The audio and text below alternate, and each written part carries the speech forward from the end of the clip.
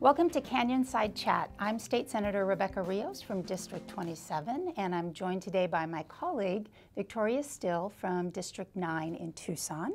Senator Steele is here to talk about her efforts to have Arizona ratify the Equal Rights Amendment. Welcome, Senator Steele. Thank you, Senator Rios. So first off, can you tell our viewers, what is the Equal Rights Amendment? Well, the Equal Rights Amendment is an amendment that we want to have added to the United States Constitution. It was introduced in 1923, and it's been 96 years in the making. And it is a very simple one sentence, 24 little words that have not changed in almost a century. Let me just read them to you. Equality of rights under the law shall not be denied or abridged by the United States or by any state on account of sex.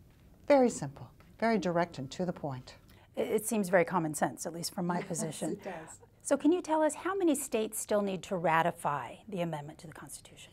We need 38 states to ratify. We are at number 37. Yeah, we are so close. And well, you know what? We are so close that Arizona could be that 38th state. If we do, that's why I call this legacy legislation. If we are that 38th state, to put it over the top, we will be in the history books. And I don't think there's a legislator in this body at this time, either party, that wants to have their grandchildren come up to them later and say, boy, I think maybe, why did you vote that way, Grandma? Absolutely, and it would be nice to see Arizona in the history books for something positive, for a change. Yes. And so clearly you've been very passionate about this issue, and you've garnered a lot of attention and a lot of momentum.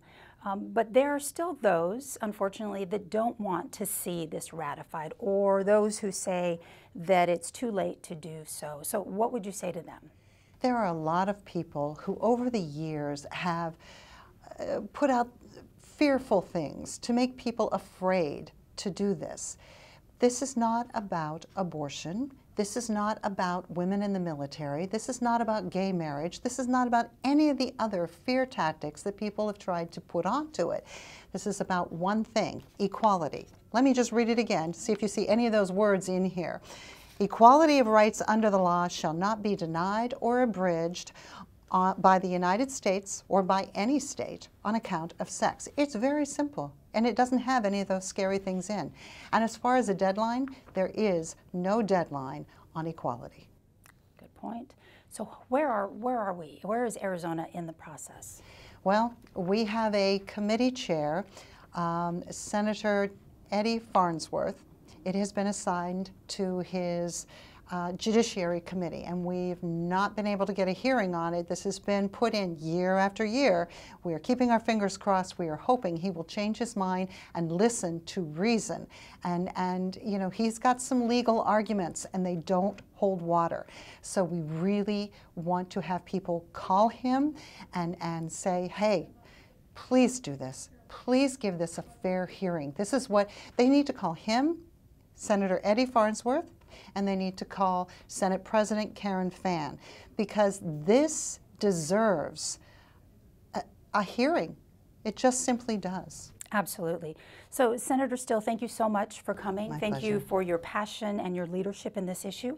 And for those of you out there that want to help, as Senator Steele said, go to the link that we'll show at the end here and press it and contact Senator Fann, Senator Farnsworth, and tell them that you support ratification of the ERA amendment and that this should receive a hearing.